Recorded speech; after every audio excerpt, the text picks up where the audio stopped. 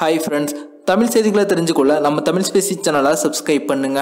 பாஜகவின் மூத்த தலைவர் ஒருவர் தற்போது சசிகலா அவர்கள் குறித்தும் அதிமுக குறித்தும் தெரிவிச்சிருக்கக்கூடிய கருத்து அதிமுகவோட தலைமைக்கு அதிர்ச்சி ஏற்படுத்தியிருக்கு. அது மட்டும் இல்லாது பாஜக திட்டமிட்டு தான் இது போல கருத்துக்களை எல்லாம் தெரிவிக்கிறாங்க அப்படின்னு தற்போது அதிமுகவும் தன்னுடைய கோபத்தை வெளிப்படுத்தியிருக்காங்க.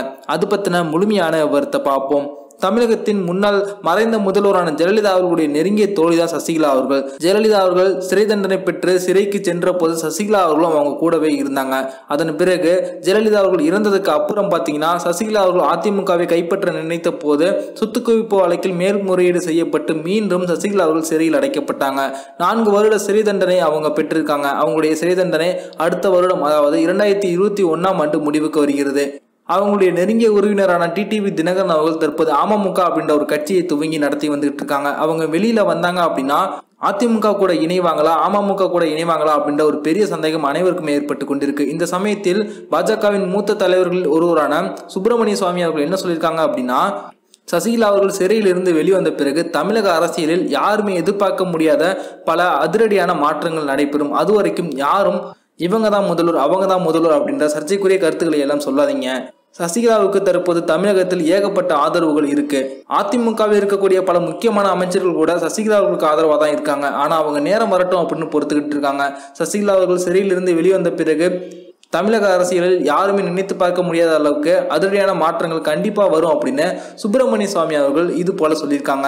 இதுதான் தற்போது அதிமுகவோட தலைமைக்கு அதிர்ச்சியை ஏற்படுத்தியிருக்கு. ஏற்கனவே இது போல பல முறை பாஜக மூத்த தலைவரான சுப்பிரமணிய சுவாமி அவர்கள் சசிகலா அவர்களை உயர்த்தி பேசியிருக்காங்க. அதே போல அதிமுகவை இகழ்ந்தும் பேசியிருக்காங்க. இது பத்தி அதிமுகவோட தலைமை பாஜகவிடம் எத்தனை முறை புகார் தெரிவித்தாலும் அவங்க அதை கண்டுகொள்ளவே இல்லை. அது மட்டும் இல்லாது பாஜக திட்டமிட்டு தான் இது போல செயல்படுறாங்க அப்படின்னு அவங்க குற்றம் சாட்டுறாங்க. அதாவது அடுத்த வருடம் நடக்க இருக்கும் சட்டமன்ற தேர்தலில் பாஜக தற்போது இருக்கக்கூடிய அதிமுக தலைமையோட கூட்டணி வச்சாங்க அப்படின்னா அது பாஜகவுக்கு தான் பின்னடையை ஏற்படுத்தும் அப்படின்னும், சசிகலா அவர்கள் வெளியில வந்தாங்க அப்படின்னா அவங்க கூட அவங்க கூட்டணி வைப்பதற்கு தயங்க மாட்டாங்க அப்படின்ற ஒரு தகவலும் தான் தற்போது அதிமுகவுக்கு எரிச்சல் ஏற்படுத்தியிருக்கு. இது அமமுகவின் தொண்டர்களுக்கு ஒரு சந்தோஷத்தை ஏற்படுத்தியிருக்கு அப்படின்னு சொல்லலாம். அடுத்ததா பார்த்தீங்கன்னா தற்போது அமமுகவின் பொதுச் செயலாளர் டிடிவி தினகரன் அவர்கள் அடுத்த வருடம் சட்டமன்ற தேர்தலுக்கு தயாராகும் விதமா அமமுகவின் தொண்டர்களுக்கு உத்வேகத்தை அளிச்சு ஒரு தகவலை வெளியிட்டிருக்காங்க. அது பத்தின முழுமையான விவரத்தை பார்ப்போம். தற்போது அதிமுகவில் இருந்து பிரிஞ்சு அமமுக அப்படின்ற ஒரு கட்சியை துவங்கி நடத்தி வந்திருக்கும் டிடிவி தினகரன் அவர்கள் பார்த்தீங்கன்னா தமிழகத்தில் அதிமுக மற்றும் திமுக இந்த 2 கட்சிக்கும் அடுத்தபடியா அதிகமான வாக்குகளை பெற்று ஊரக உள்ளாட்சி தேர்தலில் அனைவருடைய கவனத்தையும் திருப்பினாங்க. இந்த சமயத்தில் தான் அவங்க பார்த்தீங்கன்னா கட்சிக்காக புதிய ஒரு தலைமை அலுவலகத்தை சென்னையில் கட்டி வந்துட்டு இருக்காங்க. இதற்கு முன்னதாக அமமுகவின் தலைமை அலுவலகம் சென்னை அசோக் நகரில் இருக்கும் முன்னாள் அமைச்சர் இசக்கி சுப்பையா அவர்களுக்கு சொந்தமான இடத்தில் செயல்பட்டு வந்தது. மக்களவை தேர்தலுக்கு பிறகு அவங்க பார்த்தீங்கன்னா அதிமுகவில் இணைந்து விடவே அமமுகவிற்கு வேறு இடத்தில் தலைமை அலுவலகம் தேடப்பட்டு வந்தது.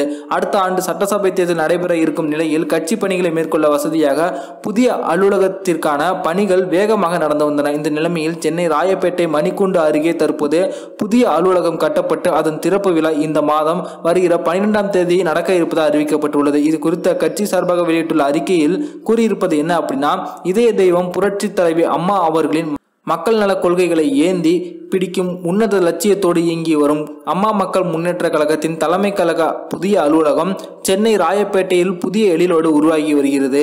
அம்மா அவர்களின் நல்லாசியோடு வருகின்ற 12/3/2020 வியாழக்கிழமை காலை 9 மணி அளவில் இதன் திறப்பு விழா சிறப்பாக நடைபெற உள்ளது. இதை டிடிவி தினகரன் அவர்கள் திறந்து வைக்கிறாங்க.